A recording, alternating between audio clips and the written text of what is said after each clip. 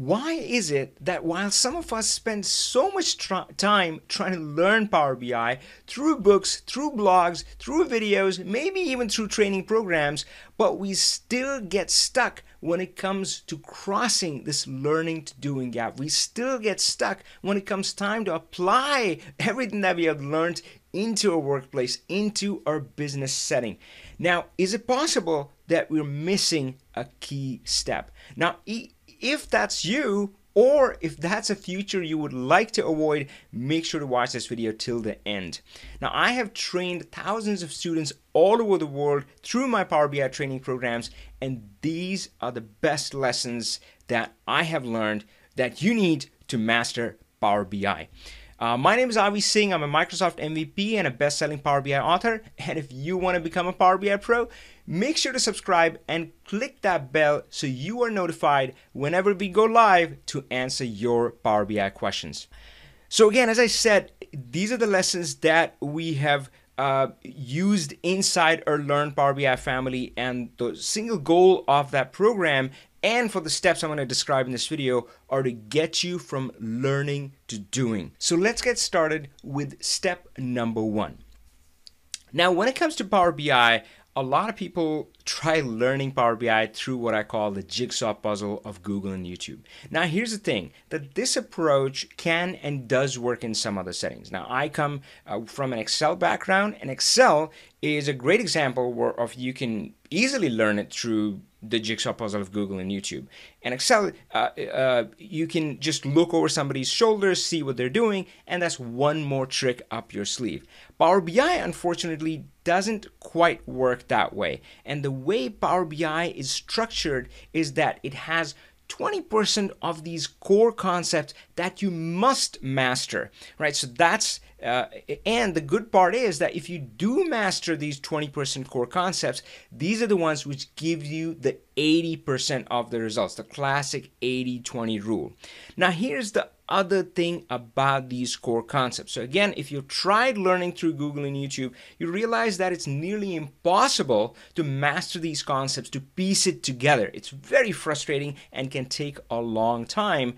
So the rule one here is that you do want these core concepts, this core knowledge, to be pushed to you. What does that mean? It means that it's best if it comes through a structured program. Now, again, I'm not saying join my program, although our program is built around, really this focus on these core concepts. But find any teacher, any structured program out there, could be video based, could be a book, which works for you and which gives you that 20% core concept. So again, instead of trying to piece it together, you have it pushed to you. So that's the step one. Now, step two is actually the missing step, which I only recently discovered, and we're going to talk about it later. So let's go to step three, get real. Now, what am I talking about here? Now, what I'll say is if you really want to learn Power BI, you have to apply it. If you want to go from learning to doing, you got to apply what you're learning. And for that, you need two things. Make sure you have both ingredients. The first is real data. Now, of course, inside my class, I teach using sample data, right? There is AdventureWorks, there's Contoso, and all of that. But guess what? Real data is always messy data. And that's what I love about real data. So you need that exposure. You need that experience. But this is where a lot of people go wrong. They miss the second key ingredient in this, which is you need a real client. Now, when I say client, it doesn't have to be, it could be internal or external. So you could be working as an employee or a consultant, or of course a freelancer or intern or anything like that. But you have to be working with a real client. Now, working without a real client, so imagine there's a lot of real data out there. You can just go out to websites and just download real data sets. But that is like trying to learn tennis when all you're doing is hitting the ball against the wall. You're going to get really good at hitting the ball against the wall, but you're not really learning tennis.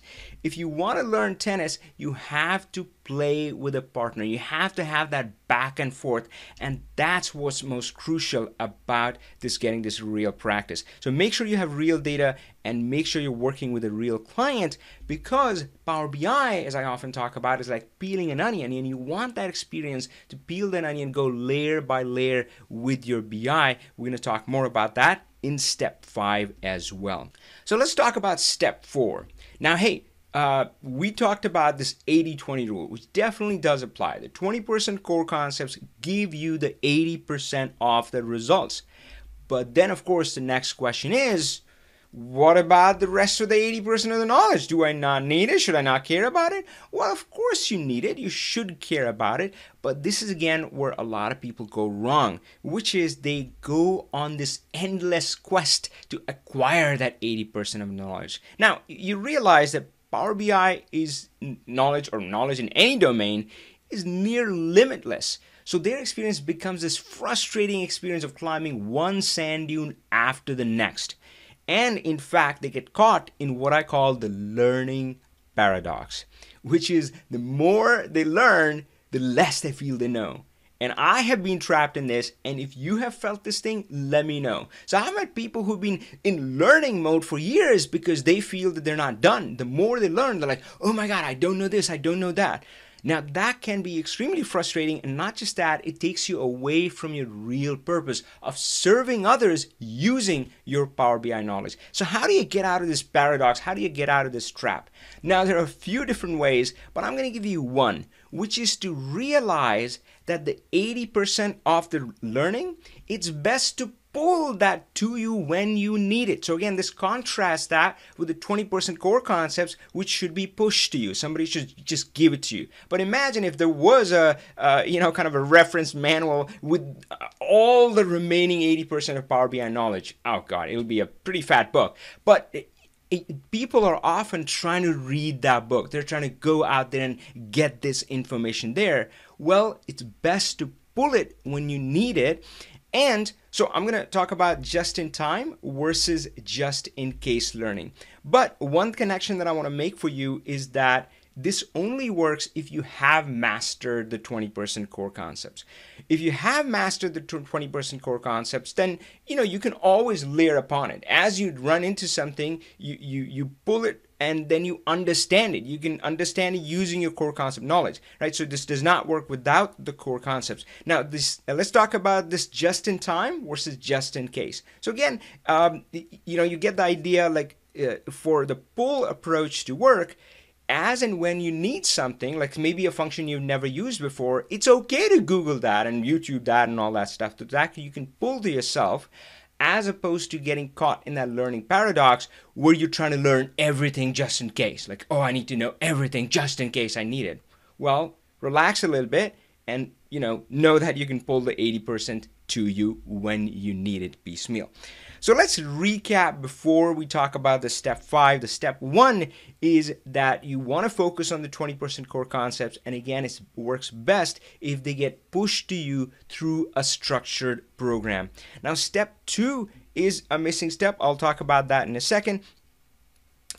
Step 3 is to get real practice. And that involves 2 elements, which is working on a real data set and having a real client. Again, could be internal or external, so that you can have that back and forth, because that's what truly the nature of BI is.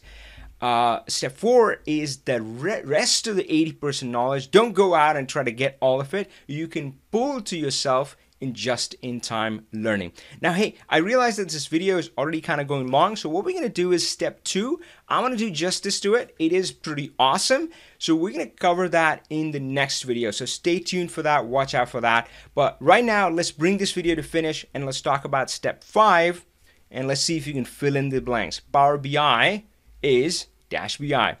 Now, there was a time when companies would routinely spend millions of dollars, sometimes hundreds of millions of dollars, and take many years to implement BI using an antiquated old approach. I mean, the term used is like waterfall, but yeah, they would spend a lot of money, take a lot of time, and to build this BI, which frankly didn't even work. Raise your hand, leave a comment if you have gone through that experience or seen that in your company or another company. So Power BI, we have to realize, is a new breed of tool, and with this comes a new approach. Power BI is agile BI. That means when you implement Power BI, you must implement it. You should think about it in these quick cycles or sprints, these bursts.